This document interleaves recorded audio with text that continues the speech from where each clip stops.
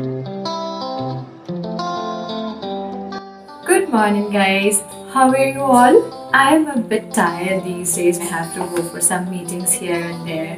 Plus बहुत लोगों से मिलना हो रहा है, कुछ दूसरे opportunities मैं explore भी कर रही हूँ. In this video, I would like to share some best life tips. तो मैंने ना कुछ tips jot down किए हैं जो आज मैं आप लोगों से share करूँगी. Number 1, memorize something every day.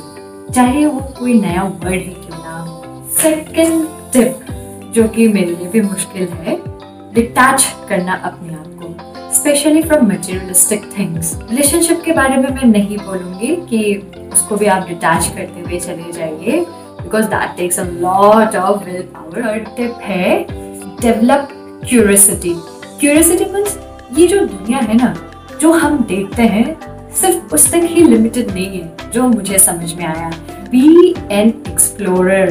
Think that this world is a जंगल और आप इसको एक्सप्लोर कर रहे हैं. B fit.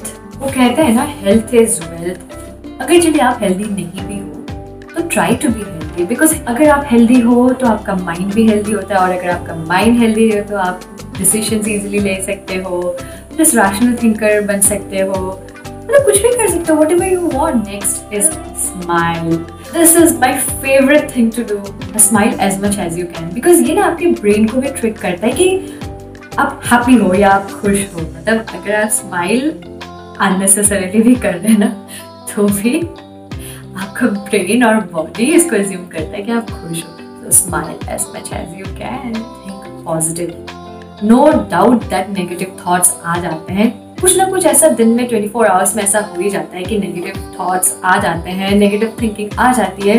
पर जैसे वो आए ना, snap it. Snap it means जैसे कि मुझे किसी ने हर्ट किया तो मैं सोचूंगी यार उसको भी ऐसा बुरा हो. जैसे मेरे अंदर वो थॉट आएगी, जरूर इंसान हो ऐसी थॉट्स आएंगी, पर जैसे ये थॉट आती है ना, मैं आजकल यही करती हूँ, व्हाट्स द बिग डील, क्या फर्क पड़ता है, बोल दिया वो उसके कर्म है. आप अपने आप को इम्यून रखो. Be honest all the time, जो कि बहुत ही डिफिकल्ट है. देखिए, अगर आप दूसरे के साथ ऑनेस्ट अगर नहीं हो सकते, these are all situation based, अपने आप से जरूर ऑनेस्ट रहिएगा. अपने माइंड से, अपने बॉडी से, अपने खुशियों से, अपने लिमिटेशन से. Be honest to yourself first, और अपने साथ ऑनेस्ट होने के बाद आप दूसरों के साथ ऑटोमेटिकली ऑनेस्ट हो जाएंगे. बट अगर दूसरों के साथ ऑनेस्ट होना it's is difficult, I agree, but जितना हो सके ऑनेस्ट ही रहिएगा. Next is always figure out what you want to do, what your goals are, and try to make a plan for that. Next is, again आप बोलेंगे कि क्या बोल रही है, बट जो टिप्स मुझे पता है मैं वो आप सबके साथ फॉलो कर रही हूँ. वो है बी अनअफेक्टेड. स्कूल में पीरियोडिक टेबल पढ़ा होगा, उसमें हम पढ़ते थे ना कुछ गैसेस है, जैसे इनर्ट गैसेस जो रिएक्ट ही नहीं करते थे. अपने आप को मैंने थोड़ा वैसा बना लिया है कि if somebody is saying something which I don't like, don't react, don't get affected. Tough है, I know, but if you practice, it will definitely happen. And practice makes a man or a woman perfect.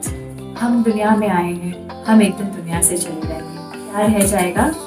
हमारा behavior.